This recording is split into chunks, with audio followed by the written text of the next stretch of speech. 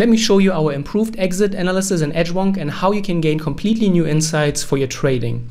So first of all, when you go to your journal and when you enter a trade, you have your regular input fields such as stop loss and take profit. You can see in this case, we have a buy trade where we entered at 200. Our stop loss is at 175. Our take profit is at 250 and our exit price is at 250, which corresponds to our take profit. Then under advanced trade data, we have two fields for highest and the lowest price. Those are generally the highest and the lowest price values that you have observed during the duration of the trade. I will show you in a moment how you could use it in another way, but let's stick to the default approach first. So the highest price that we've observed is 250, which corresponds to our exit price and also to the take profit, which makes sense. The lowest price is 195, which is just barely below our entry and not too close to our stop loss. So now we can go to our exit analysis graph. Under Chart Lab, you find it here under exit analysis. And this is the trade, and we are visualizing the trade here in different ways. First of all, we have the green area, which is called the updraw. And this measures how close has the price come towards your take profit.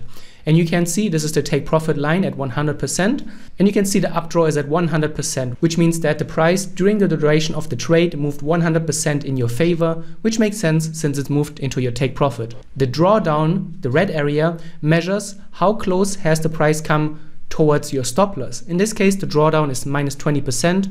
You can see if the red bar would have been here at minus 100, it would mean that the price hit your stop loss during the duration of the trade. But in this case, we can see the price just barely moved against us.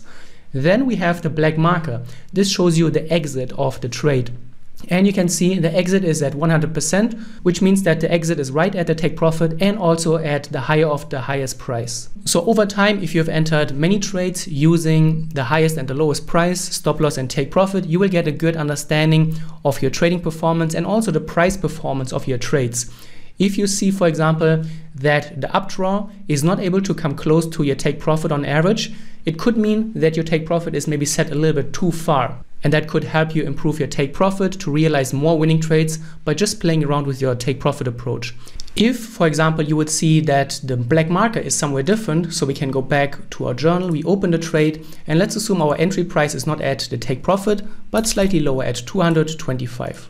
We save that, we go back to our exit analysis, and now the black marker, when it updates, will be lower, and you can see it's only at 50%, which means that your exit is much lower than your take profit, but also much lower than the highest observed price.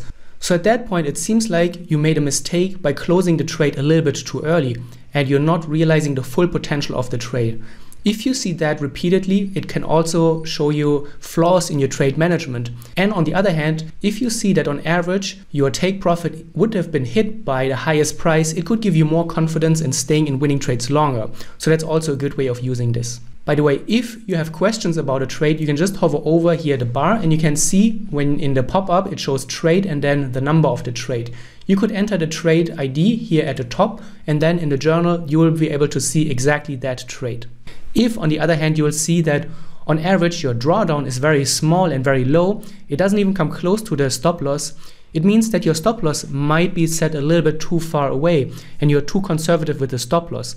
This means that by using a slightly smaller and tighter stop loss, you could potentially improve your reward to risk ratio, because if you have a smaller stop loss or a closer stop loss but keep the target the same, your reward to risk ratio will improve and you can gain very important insights into your trading. Let me show you a different approach that some traders are choosing. We can go back to our journal and we reopen the trade. Under advanced trade data, for the highest and lowest price, you could choose to enter the highest and the lowest price a slightly different way. So instead of marking the highest price and the lowest price during the duration of the trade, you could wait and follow the price after you have closed your trade. For example, if you're a day trader, you could wait until the end of the day and then note the highest price that you could observe during the end of the day. If you're a swing trader, for example, you could note the highest price at the end of the week or at the end of the month. However, the most important thing is that you keep it consistent, that you always use the same approach for how you analyze and note the highest and the lowest price. So now what happens if we change the highest price to, let's say, 275, which is above our exit price and above our take profit?